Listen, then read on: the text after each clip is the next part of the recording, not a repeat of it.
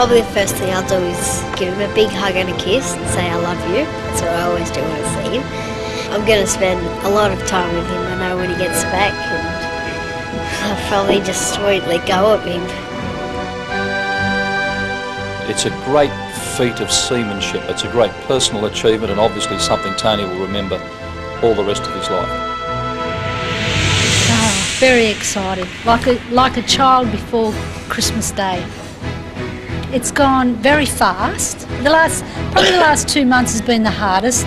Jordan has really missed his dad, but he's all right now. We expect a huge crowd in Newcastle Harbour. No one from this region has done anything like this before, and he certainly deserves all the accolades he can get. We've done the job. Unbelievable.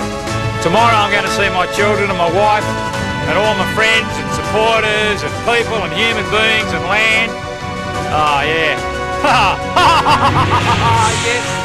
At Newcastle Harbour on the 14th of April, over 25,000 people gather on the foreshore to welcome Solar Globe Challenger and Tony home, the 6th and fastest Australian to do so.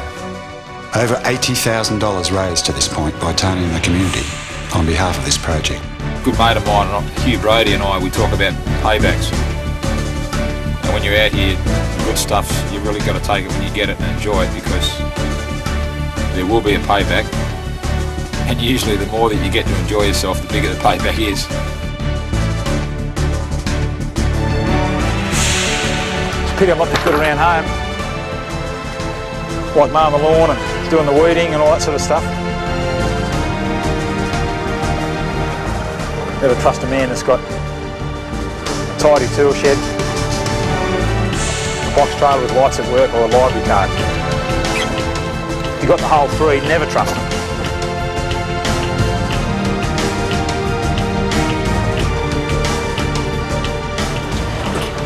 Okay, so there is Australia.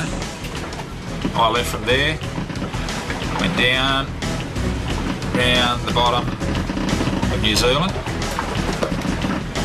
and then headed across here. And there's Cape Horn, our friend over there that we're looking for.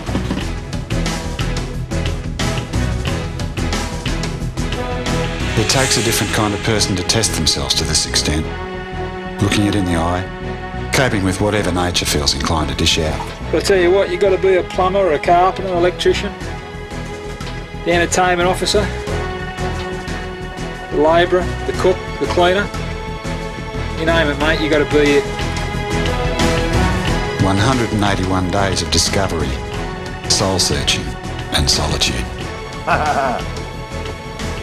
But I decided that what we should do is have a little crossing of the equator party, hence we've got the balloons out for you. But I wanted to show you one other thing.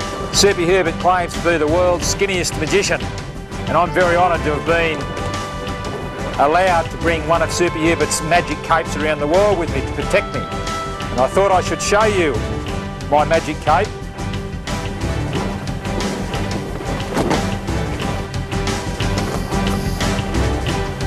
Funny things happen to you when you're out here, don't they?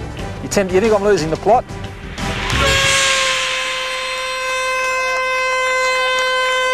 Feelings of elation, despair, anger, frustration and triumph, all uniting to create the experience.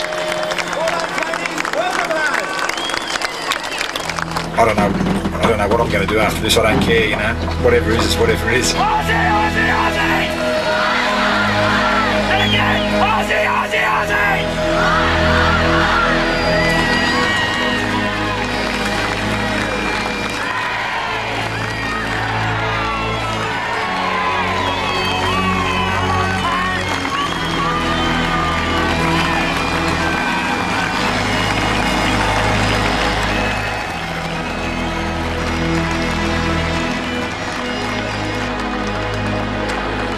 Oh, I'm just a lucky bloke, aren't I?